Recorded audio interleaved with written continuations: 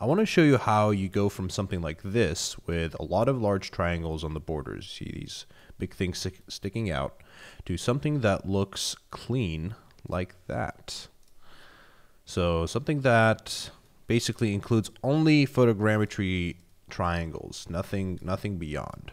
I'm going to show you a few ways that you can do it in RealityCapture itself, but I think the best way you'll see will be with an external tool called Mesh Mixer. The first way we can take care of this in RealityCapture is if you go to Advanced, in Reconstruction, Selection, Advanced, and select Marginal Triangles. So what that does is it selects all the triangles that I guess are on the margins, but it doesn't do such a great job, right? I mean, it selects the box around the mesh, but never these large triangles around. There's also a setting that says select large triangles, which you can change the parameters of. You know, it starts at 15, maybe let's go down to 10. Let's see. I think I have to deselect first and try that again. It's okay. I mean, it does a decent job, but sometimes it's also picking things that you want to keep, like say here. And what you can do is if you go to the Lasso Tool, also in the selection box, if you hold down, typically if you just lasso something, it just picks those triangles. It's Control Z to go back. If you hold down Shift and lasso, then it's deselecting something that's selected. So you could do that. That might be an option for you. That's nice. All right. And then if you're happy with that, you just press Filter Selection, and it gets rid of those triangles. The end result is, I mean, you know, this is the sort of result you get at the end. For some meshes, I guess that's okay if it doesn't matter so much. But the result that I want is something with some nice, clean, remeshed edges. And this is something that RealityCapture cannot itself do. It doesn't have really like a decimation and remeshing ability as far as I know. What we're going to be doing is using software called Mesh Mixer.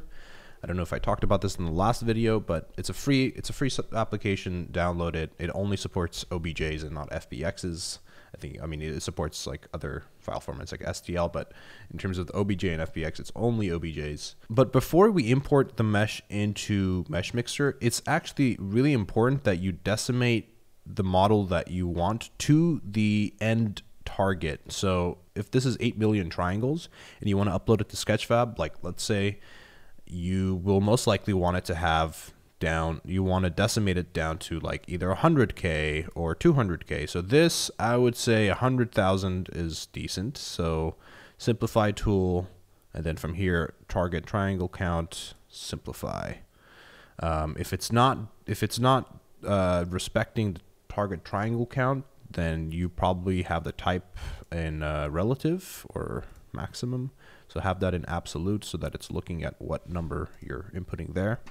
The reason why you want to decimate before you cut off the borders is because, let's say, here I actually have a mistake to show you. So this was the 8 million original mesh.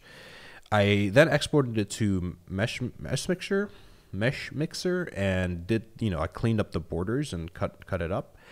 Then I realized I had to decimate down to 100K, right, to post to Sketchfab. And then I decimated it to 100K in RealityCapture. And here we go. Like, it doesn't respect the boundaries. It decimates evenly. And so the boundaries that you had created in Mesh Mixer end up getting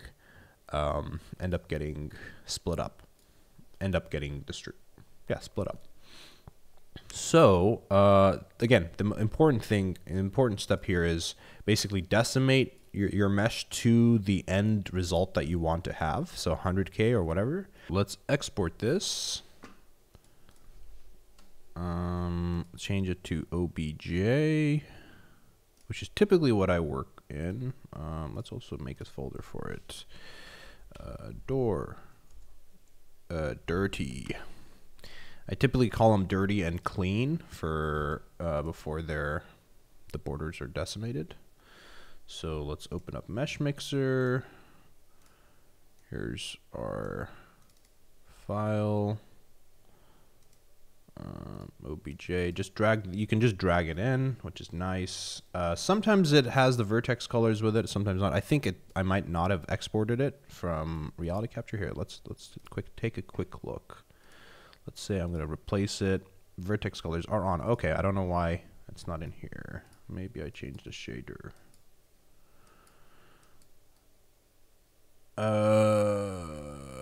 I don't know why it's not. Okay, it doesn't matter. So if I do this, then at least I will have a reference about the colors on this in case they're not loading in Mesh Mixer for some reason. So plane cut, that's going to be what we want to use. Edit, plane cut.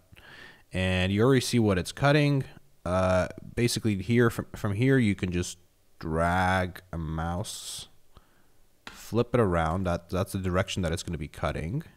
If you think that's good, if you're happy with that, then if you do remesh fill, take a look what happens. It actually remeshes the border and then actually also adds triangles to keep the water tightness. We don't want it to be watertight. You don't really care about that. So I press Control Z. I went back to the fill type from remeshed fill to no fill. So it's still remeshing this edge, this border. See how it's a smooth straight line, but it's cut that out. So let's do this for all the edges that we don't want. Let's say if you press W also, you get to see the wireframe, which gives you a good sense of what's photogrammetry and what's not. So let's do this again here. That's decent. You know, even the angle matters not that much unless you have things coming up in the Z-axis. So no fill. Boom. That's looking nice.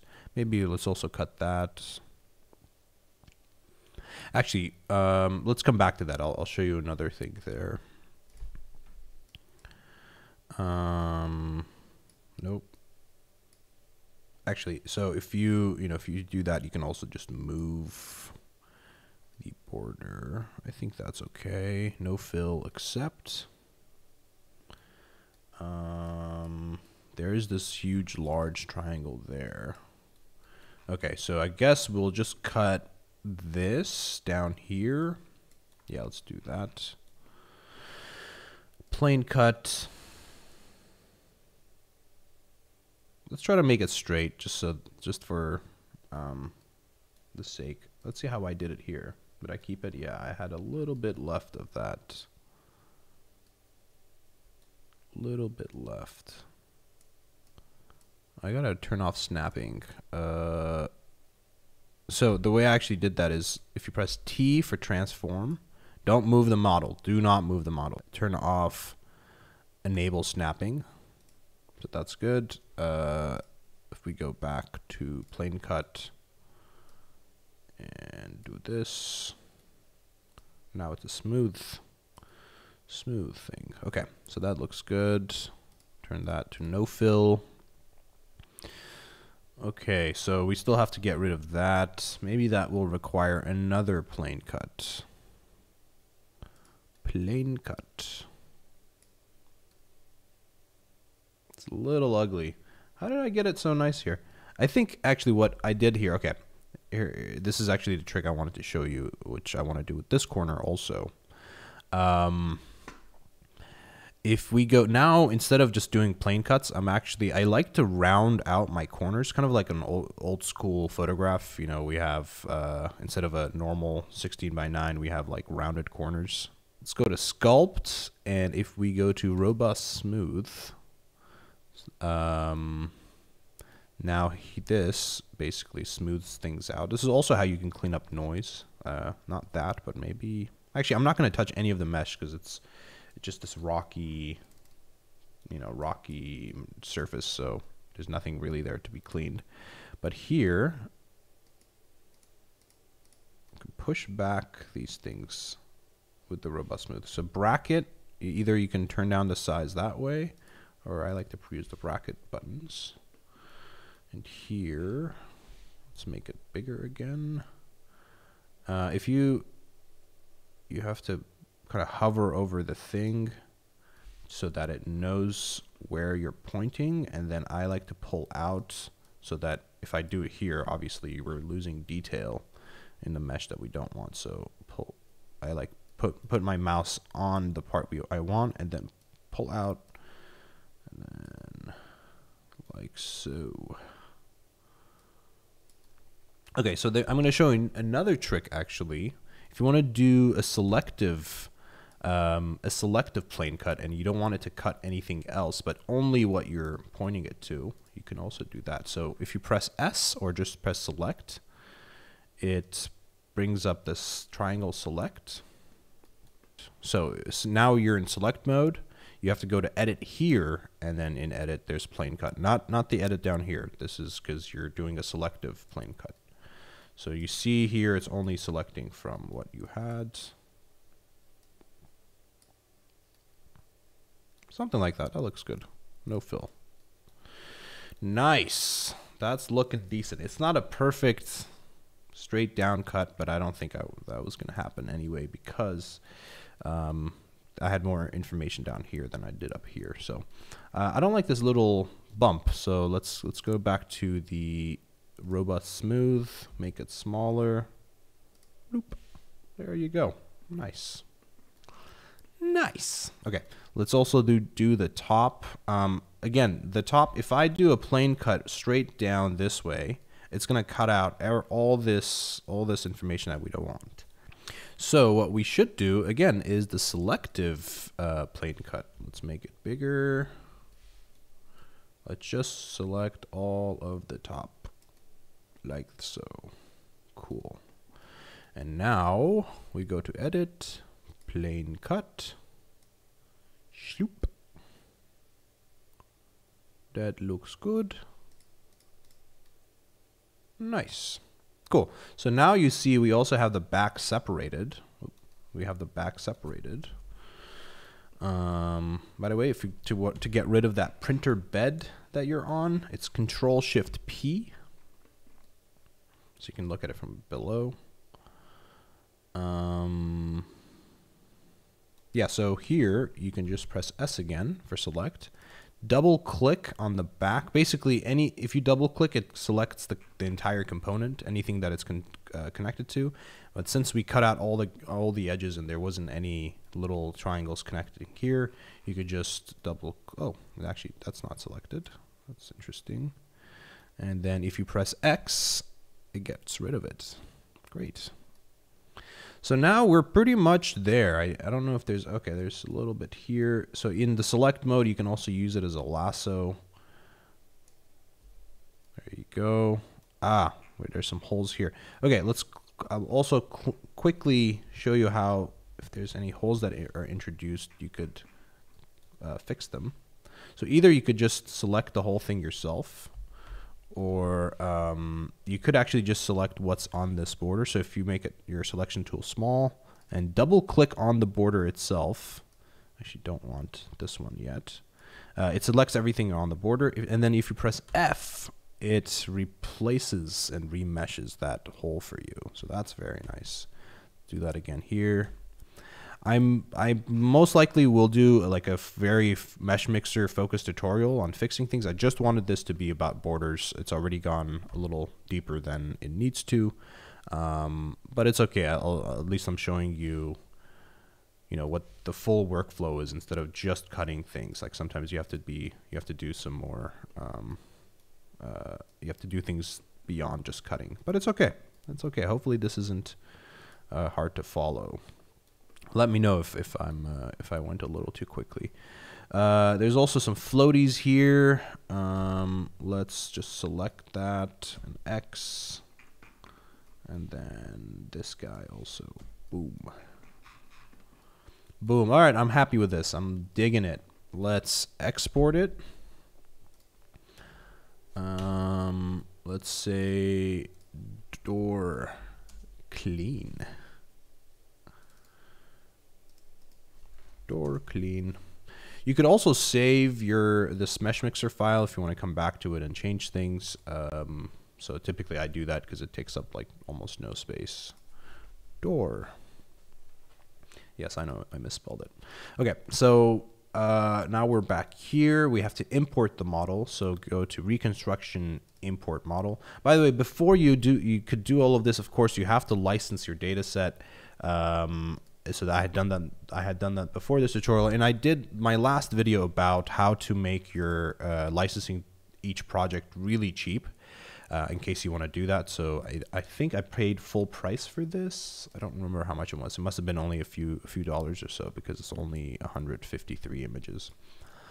So let's import the model. Tutorial, clean, use grid plane. Great. So make sure it's in the same spot, right? You make sure you didn't move it. Where do you press that? If you moved it in Mesh Mixer, you could see that it had moved, and that would make all the texture projection completely off. So don't do that. I mean, if you were following these steps in the tutorial, you didn't move the mesh, so don't worry about that. So we're here. We're at 100K, just under 100K. I want to unwrap it. Let's look at the unwrap parameters. I'm probably just going to dedicate one 4K texture. 4K, the style of maximal texture count instead of fixed texel count. The fixed texel size is basically if you really want to see the full resolution of your mesh, of your texture, you do it that way. I'm just going to upload this to Sketchfab. So let's do one 4K texture map. Here you can also see the texel resolution. That looks good. You can also see the parts that aren't going to be textured, like that. If you want that to be textured, you have to basically increase the triangle remove threshold. So let's take a look. All right, so now it's going to texture everything. That's good. Let's click texture. All right, beautiful. The texturing is done. Everything looks nice. The lighting is beautiful. It actually doesn't even look low res for one 4K texture. I think it just goes to show that for smaller meshes, one 4K texture map sometimes works out pretty well. But yeah, this looks great. All right, export it. So you export it and then upload it to Sketchfab, and it's up there and it looks great. So this model I've already had on Sketchfab for quite a while. It's actually free and downloadable. I've open sourced it, so feel free to use it for whatever. I'll have the link in the description. But yeah, I hope this tutorial was easy and straightforward, because I see a lot of people posting screenshots and things of their models with just bad triangles on the sides. I get it. I used to be there. I didn't know how to use mesh mixers, kind of remeshing stuff. So from now on, I don't want to see large triangles on meshes if you're posting them, because now you know how to fix them. Do it.